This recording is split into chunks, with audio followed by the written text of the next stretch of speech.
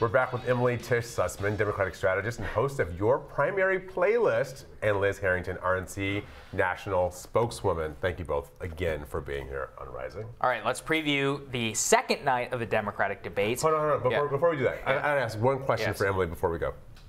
Under that, I have a suspicion that there's a low probability that any candidate can do something that's going to make big news, but there's a high probability that somebody can do something that's going to make big news on the bad side, a negative thing. And so you have a much greater risk of doing something that will be in the negative highlight reel, and that might live for a long time. Oh, that's interesting. I was with you until we got to that point. Yeah. I think that's true. I think this is a lot of pressure. A lot of these campaigns know, look, if you don't make the debate, you're out, right? So like, if they can't raise enough money after this debate to make it to the next one, you're basically not running for president. So a negative, there's a lot of pressure on them. Like a Rick Perry moment, somebody who can't remember like their I can't remember the third one. Right, right, certainly. But then you could apparently become the head of the agency. So it's not all negative for you. But True story. But I actually think that you're right in that it's nearly the bar is nearly impossible for anybody to have like a breakout great moment. I think the segments are too short. I think there's too many people. I think there's going to be too much fatigue. So I kind of think we just have to accept that, like it is what it is. Yeah. Well, I don't know about that because Liz, I mean, President Trump, he was on the stage with what, 16 different people, completely dominated the stage. I mean, the ratings were crazy, and it really was like him at that center. This is very much what I see in this debate. It's like the same thing, except very different people in the center. Joe Biden is right there. He's got to defend his status, and everything that we've seen based on what he's been doing, I'm not sure if he has what it takes in order to combat, because literally everybody is going to be swinging at him, right? That's right. Yeah. And that second night's going to be tough for him. Yeah. President Trump, when he was running, was the front runner, and he never relinquished that status once he had it. And I don't think the same. You've already seen Biden's numbers falling because this is his third time running for president. He's never made it out of Iowa before. Right. And now he's riding off the coattails of Barack Obama. But what has he himself accomplished in 44 years in the swamp? And we've already seen his weakness and waffling and catering to the far left and saying, oh, never mind that for 3 decades I said I'm personally pro-life, but I'm not going to impose my views on others. I'm going to call for taxpayer-funded abortion. We've already seen where is his conviction? We don't see it. And so he's a very weak front runner, and it'll be interesting to see because he's never been a strong candidate. Well, it's funny because we're talking about Joe Biden, but we shouldn't forget everybody else who's on the stage in the Democratic debate. I mean, even in the first one, we didn't talk about the obviously biggest one on the contender, Elizabeth Warren. How is it going to be for her, Emily, up on that stage? She is representing this kind of Bernie coalition. She's doing very well amongst educated white liberals, but is she going to have problems? And is it possible that she proposed the decriminalization of the border just the night before the debate in order to save herself from any of the possible attacks for not being too far on the left? She is the candidate that has done the best during this entire primary season. Like, she's the only candidate that I've seen who actually the narrative around her has entirely changed.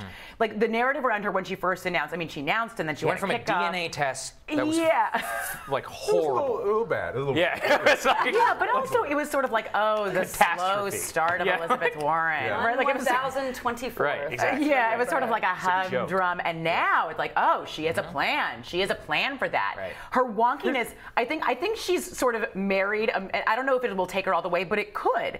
That she appeals to a lot of the Bernie, and then we see that actually the narrative we're not talking about enough is the loss of support of Bernie supporters, and how a lot of that has moved to her. But also, a lot of people liked Hillary Clinton. They liked a woman who was wonky and in the weeds. And I think she represents a lot of that for a lot of people. Yeah. Here's what I would say if I was Elizabeth Warren. You guys are going to attack her on the Native American thing and come at her a bunch of stuff.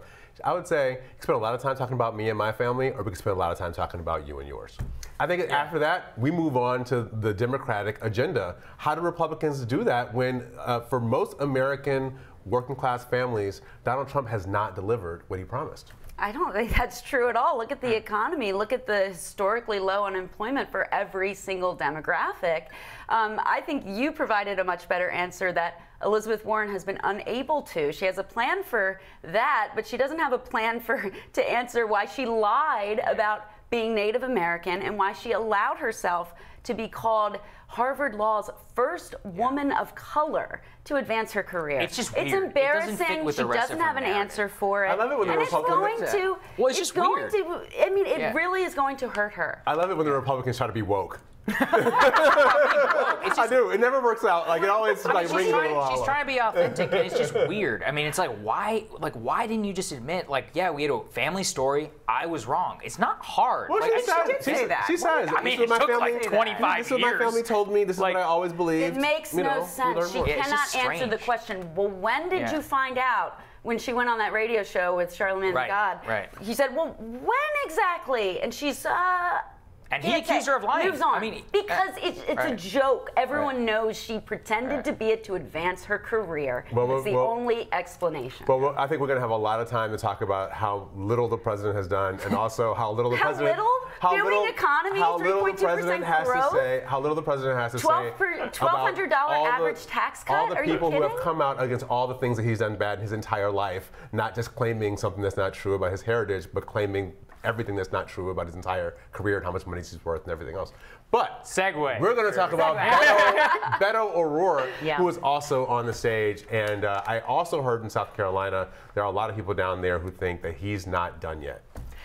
Yeah, I'm not sure. I mean, not really. Ringing endorsement. Yeah, I mean, people really liked him as the next senator from Texas, and it just hasn't translated for him. Did he blow it by not coming out immediately and getting in the presidential race? Like, should he have just gotten in December or January when everybody was pining When for there him? was still some momentum around him? Probably. Yeah. He kind of got lost in the fray.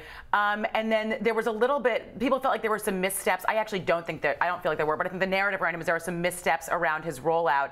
And then he kept it very low key, keeping it grassroots to show that he was, listening to people. But, without the money, you don't have an operation, right? And so it's not rolling in the way that it did before.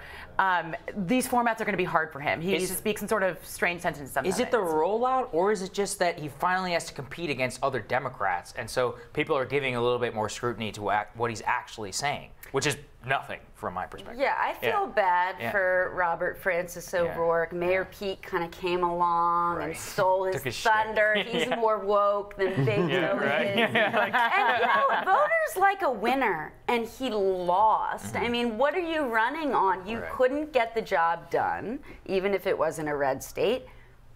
You're not in Congress anymore either. So he talks about tearing down walls and addressing the situation on the border. Well, you could actually do something if you were still in Congress at least, but you're out of a job and you're out standing on tables and being weird. His wife's worth a couple $100 million. So Right. I will say exactly. It is funny that people say that standing on tables is like the worst thing you could say. Yeah, but it's It's weird. weird. It's really? just unsanitary. The president's Why been are you accused doing of rape. You know what I mean? Where are you going to He's standing stand? on a Okay, table. wait. We have to give everybody fair time here. So we got Jay Inslee, Amy Klobuchar, Tim Ryan. Any takes whatsoever? Because I really don't have any. Well, wait. Okay, so one last thing on Beto, who actually does have the most expansive democracy reform package, which I think is very interesting and pushing the boundaries in a lot of ways.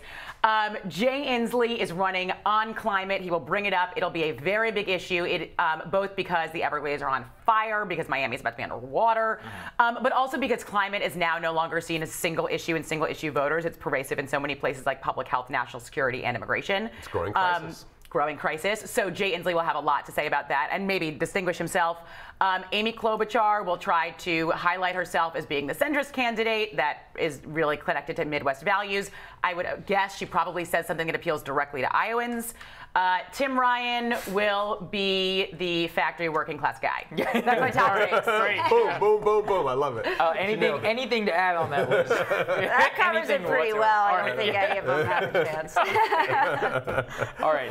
Thanks, was guys. fun. We really appreciate it. Thank you for being here. Yeah. Coming soon to a C-SPAN near you, the Mueller report, the second part, the public testimony edition, and the White House officially has a new press secretary. And more news from the border. That's right before we go.